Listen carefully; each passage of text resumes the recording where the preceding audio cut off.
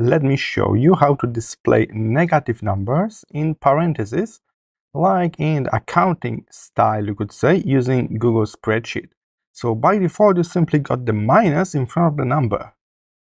If you want to change the way it looks, simply select your numbers or select the whole document by clicking on this area between first row and the first column here.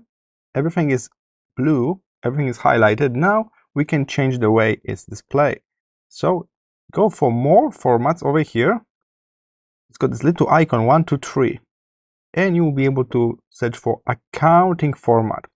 If you turn it on, now your negative numbers are displayed in parentheses. Take a look. Instead of -20, we got 20 in parentheses. There's also a currency on the left, by default US dollars.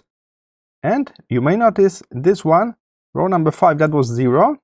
It's kind of nothing right now in the accounting manner. So that's how you can do it. Simply select your document or the area you want and search for more formats over here at the top. Keep in mind, you can customize it further.